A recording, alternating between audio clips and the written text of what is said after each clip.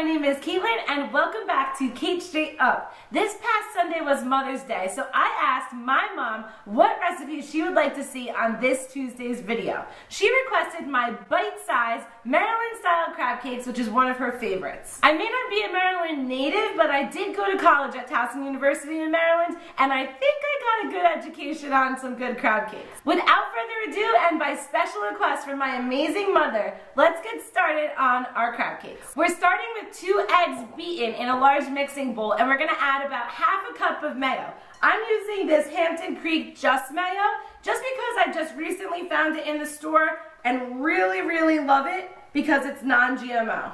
Next, we're going to squeeze in a tiny bit of lemon juice, and I like to put in some garlic paste just right into this bowl mixture here. Oop, I'm running out, gotta get it in. There we go. And now we're just gonna whisk it all together. Once you're done whisking your ingredients together, you're gonna add your lump crab meat. This I got from Whole Foods. It's just your standard lump crab meat. We're gonna add all that in. Make sure you pick through, make sure there's no shells. And then we're gonna add about a cup of green onion and a cup of red pepper. And this is going to add some really nice fun color to our crab cakes. And I think our oven's preheated. Last ingredient before our spices is a cup and a half of panko breadcrumbs. And we're just going to mix this all together and then add some spices. Next up, we're adding a dash or so of Worcestershire and a dash or so or malt vinegar into our mix.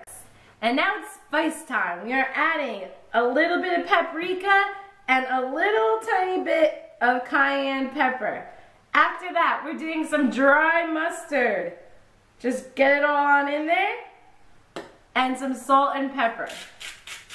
Some salt and some black pepper. Last 2 ingredients, some garlic powder and some parsley.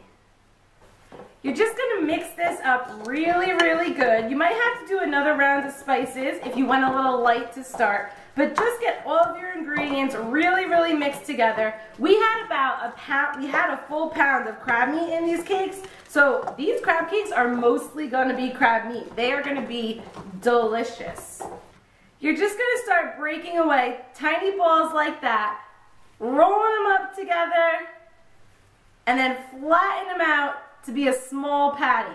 I don't like my patties too big because they cook nice just about at this size. You're just going to place your patties on a baking tray because here's a little hint that I do with my crab cakes. I don't like to fry them up in heavy oil. To me, that takes away the taste of that delicious crab meat in there. So I like to just bake mine in a 375-degree oven, sprayed with a little bit of either coconut oil or spray cooking oil.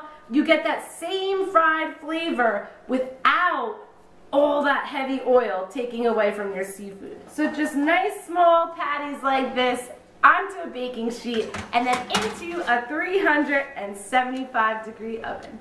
These crab cakes baked for about 20 to 25 minutes. Then we cranked on that broiler to crisp them up a bit to make them look delicious like this.